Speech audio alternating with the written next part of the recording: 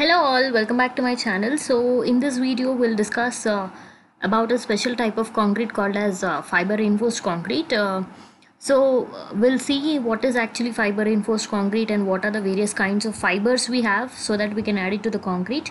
Also let's see the advantages of using FRC. So generally fiber reinforced concrete is a composite material. Of course concrete is a composite material, and to the normal conventional concrete you are adding materials called as fibers. So that makes us a fiber reinforced concrete. So the regular concrete plus fibers makes us the fiber reinforced concrete, and the properties of this fiber reinforced concrete will change based on the type of the fibers you are adding to it. You add different types of fibers, due to the properties of the fibers, the properties of the concrete also will change. Okay, so here you can see it includes mixtures of cement, mortar or concrete and discontinuous, discrete, uniformly dispersed suitable fibers. So whatever fibers you are adding to your concrete are discontinuous, they're not continuous, and also they are discrete, means you can separate each of the fibers into when you take the fibers into your hands, you can see very clear distinction between the fibers, and they are uniformly dispersed. So when you pour the fibers or when you drop the fibers into the concrete, see that they are uniformly dispersed or distributed into the concrete mix, and see that the orientation of these fibers is random, so as to ensure good tensile strength of the concrete. So first of all, what's a fiber? So obviously fiber is a small piece of reinforcing material. So fiber can be made up of any kind of material. It acts as a reinforcing material. It improves the tensile strength of the concrete matrix. We all know concrete is very strong in compression, but it's weak in tension. So to improve the tensile property of concrete, we add the fibers. Okay, and coming to fibers, all of us have to remember one important term called as aspect ratio. What is the meaning of aspect ratio of fiber? Aspect ratio of fiber is the ratio of length of the fiber to diameter, which is L by D. Okay, so the ratio of L by D. So most of the people look very careful into this aspect ratio, and even there are quite many studies going around the world where people try to explore the influence of aspect ratio on the properties of the concrete. Okay, so aspect ratio is the length of the fiber to the diameter of the fiber. So length of the fiber will be generally mentioned in mm, and diameter of the fiber will be generally mentioned in micrometer, μm. Okay, so the ratio of this, you need to convert the μm into mm and then divide, you'll get the aspect ratio of your given fiber. General a general categorization of the aspect ratio or general aspect ratio of fibers fall in the range of 30 to 150, but it may vary depending upon the type of fiber you're taking and its dimensions. Coming to the properties of fiber reinforced concrete, what properties influence the FRC or the fiber reinforced concrete is, we have these 5 properties. First one is relative fiber matrix stiffness. So for sufficient transfer of stress or loading, it's essential to have lower modulus of elasticity of the matrix as compared to the fiber. So generally fibers like nylon and polypropylene, they have very low modulus of elasticity. So they don't contribute to much of the strength, but they help in absorbing large amounts of energy and have greater resistance to impact. And also they have a greater degree of toughness. So whereas fibers having higher modulus of elasticity like glass and carbon, they promote strength and stiffness in the concrete. So if you are using a nylon or a polypropylene fiber, that would not impart much strength, but they help in taking more amount of energy, the loading falling on the concrete. But when you are using fibers such as glass or carbon, since they are having higher modulus of elasticity, they promote good strength to your concrete. So now you have to check on which parameter you are working with your concrete. Based on that you have to select your fiber. Second property is volume of fibers. So volume of fiber should be sufficient to make the concrete strong and stiff. With increase in volume, the tensile strength as well as stiffness will increase.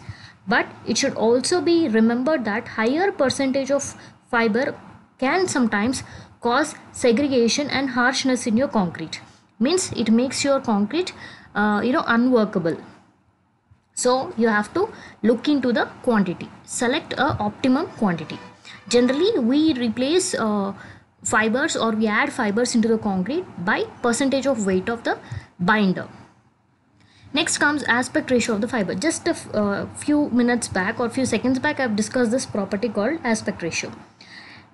We already discussed aspect ratio is length by diameter. So it's found that up to 75. So when we do L by D, when you get the value of 75, the aspect ratio is directly proportional to the strength. So up to 75 aspect ratio, strength and aspect ratio are variable. But once the aspect ratio is crossing 75, the aspect ratio and strength are becoming inversely proportional. So more is the aspect ratio, less is the strength. Next comes orientation of the fiber. I already told you, you have to mix the fibers such that they are uniformly distributed in the matrix, and the orientation is random orientation. It should not be an even orientation. Why? Because it can take, if the fibers are oriented in a single direction, they can take load only in one direction. So they must be randomly oriented. So experiments were conducted to observe the effect of orientation of fibers on strength and toughness of the concrete. It was found that fibers that were kept in parallel to the given load offered more tensile strength and toughness when compared to the fibers which were oriented perpendicularly and randomly. But most of the times we always prefer random orientation. Next comes workability and compaction. So when fibers are included in the concrete matrix, the workability of the concrete will be obviously reduced, and this affects the compaction process, as prolonged vibration does not have any impact, and it mainly depends upon the length and diameter of the fiber we are using. One of the reasons for low workability may include poor orientation of the fibers, in the sense placing or dropping of the fibers only at one particular place, not proper mixing, and also when you do not disperse the fibers properly, and when you compact it, it may not be easy for us to compact, or it may not be easy for us to mix first. So we can solve this problem in the sense, when you are using fibers, you can use a water reducing admixture. You can use a plasticizer or a super plasticizer so that the workability can be enhanced. On the other hand, we can take the advantage of addition of fibers also. Next comes the overall advantages of using fiber reinforced concrete. These advantages are written based on all kinds of fibers we use. So the very first property is fibers reinforced concrete may be useful where high tensile strength and reduced cracking are desirable. As I've discussed, mostly concrete, as we all know, concrete is very strong in compression but very weak in tension. Hence, wherever you are using only plain cement concrete without a steel reinforcement, there you can use these fibers so that the tensile strength of the concrete is increasing. Just I'll tell you a very small example. Take a biscuit imagine a biscuit in your mind. So biscuit, whatever biscuit you're trying to imagine that it's made up of concrete. So imagine it's a concrete slab. So when you try to break it, it's breaking very easily. But imagine when there are fibers inside the biscuit. Obviously, these fibers will try to retain back the position of the biscuit, right? Similarly is our fibers similarly is our FRC. And it also improves the impact strength of the concrete, means the resistance of concrete against impact loading, in the sense toughness of the concrete is increased, and it also limits the crack growth. So when you are considering a plain cement slab, just imagine this is a plain cement slab with no fibers, and I have another slab with fibers oriented in a random fashion. Alright, now say suppose in this PCC, or due to maybe some improper curing or maybe due to shrinkage, if I get a crack, if a crack has been initiated, its propagation is very fast. Why? Because there is nothing to stop it. But once, if you look at this second slab, if I have a crack generated here, for it to propagate, there are fibers who are becoming the obstacles. So obviously the growth of the crack is getting reduced. Alright, next, adding fibers to the concrete will improve its freeze and thaw resistance. Even the expansion and contraction of the concrete slabs in adverse temperature conditions can also be improved when you add fibers to it. Increase resistance to plastic shrinkage.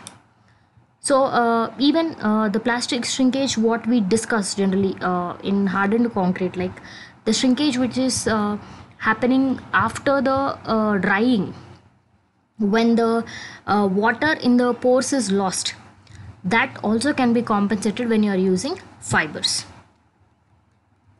Next, minimizes steel reinforcement. So as I've told you, fibers, when you're adding fibers, it doesn't mean that you shouldn't use steel. That's completely different. When we are taking the help of steel, we are making concrete and steel to work together as a single member or a single material. So maybe when compared to plain cement concrete and steel reinforcement and fiber reinforced concrete with steel reinforcement, obviously fiber reinforced concrete will allow less steel, means you can reduce the steel reinforcement. Why? Because already concrete is strong here with fibers. Next, controls the crack widths. As I've told you, not only the propagation of the crack, the width of the cracks also will be reduced due to these fibers becoming the obstacles. Reduces segregation and bleeding. So obviously the workability is less for such type of concrete, so the problem of segregation will be less. Let's see the different types of fibers we have. We have steel fibers, glass, carbon, natural fibers, polyester fibers and polypropylene fibers. So we'll see one by one in detail. Remember one thing, whatever kind of fiber we are adding to our concrete, that becomes that fiber reinforced concrete. For example, when you add steel fibers, it becomes a steel fiber reinforced concrete. When you add glass fibers, it becomes a glass fiber reinforced concrete. So whatever fiber you are adding to the concrete, that type of concrete you will call it.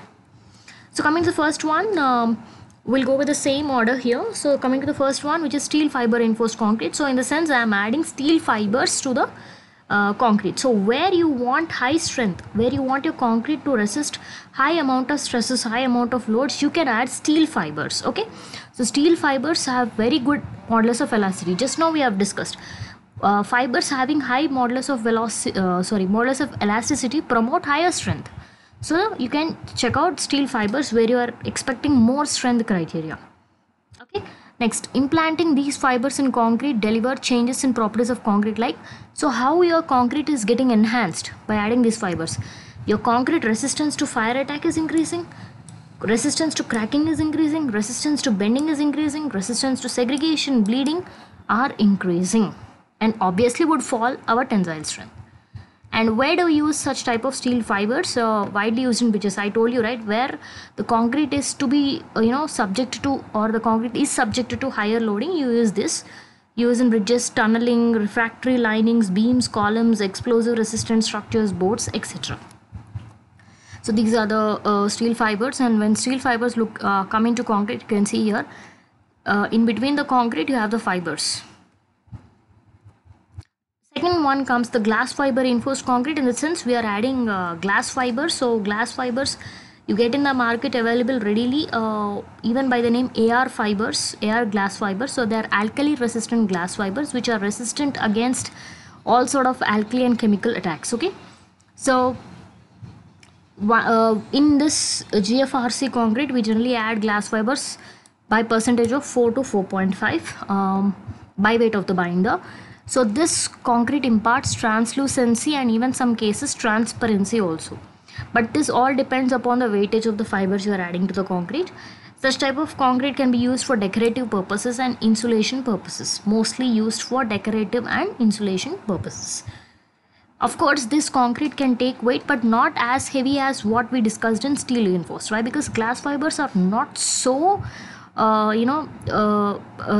strong to take the loads when compared to steel fibers. So you cannot use this for major load bearing purpose structures. So these are significantly fragile in load bearing cases and are not recommended in beams and columns. So you can use GFRC for small purposes, like small making of the railway sleepers or small bricks like that, but not for load bearing structures. So these are the glass fibers, you can see. So they are so delicate, so fragile in nature. Next comes carbon fiber reinforced concrete, where you are adding carbon fibers to it. Obviously carbon fibers are having high modulus of elasticity. Obviously this fibers when added to concrete will enhance the strength greatly. Okay, so another important property regarding this carbon fiber is they are highly resistant towards chemical attacks and high temperature attacks, expansion attacks. And when you combine these carbon fibers with plastic resins, you get carbon fiber reinforced polymers, what you call GFRP composites, where we use it for different kinds of structures, mostly in rehabilitation. Next, such fibers have very high tensile strength or very high strength to weight ratio and are very rigid. So the more you add the fibers, the more strength it would impart to your concrete. But again, you have to have a look, you have to decide an optimum percentage. It's not that we keep on adding, the strength will keep on increasing. At some point of time, again it will fall down. So these are the carbon fibers, and this is the structure constructed out of carbon fibers. Next comes natural fibers. So what are natural fibers? Natural fibers come from cotton, cotton, wool, horse hair, and also, coconut fibers, jute fibers, bamboo fibers, all rice straw, all are examples of natural fibers. Even we people have hair, right? That is also a natural fiber. So even this usage of natural fibers was not modern, it's not now. Our ancient people used natural fibers, in the purpose of flooring. When they used to do the flooring, they used to add this rice straw, the waste, they used to act like fibers at that time. Okay, so these natural fibers also impact good strength when compared to ordinary concrete, but the disadvantage of using such fibers is that we have to be careful with the swelling of these fibers, and also when they have any moisture content, they have to primarily dry it up and then they have to be used. So these are the natural fibers. Yeah, next comes polyester fibers. So polyester fibers are mostly used for all sort of industrial purposes, mostly in industries and also in the manufacture of precast concrete products, precast concrete elements, precast concrete slabs. This polyester fibers will give you high resistance against cracking and shrinkage. Okay, and we have two types of polyester fibers. We have micro and macro. Micro and macro fibers, they are used to provide resistance to the formation of plastic shrinkage cracks. So when you are primarily looking into shrinkage criteria of your hardened concrete, then you have to look into this polyester fibers. For example, when you are doing concreting in very hot weather conditions where the loss of water from the concrete is highly more or very much possible to happen, then you can add fibers, such type of fibers. What we have looked in our advantages here comes mainly due to polyester fibers. Okay, so these are the polyester fibers. Last we have polypropylene fibers, so what people call it as in shortcut PP fibers.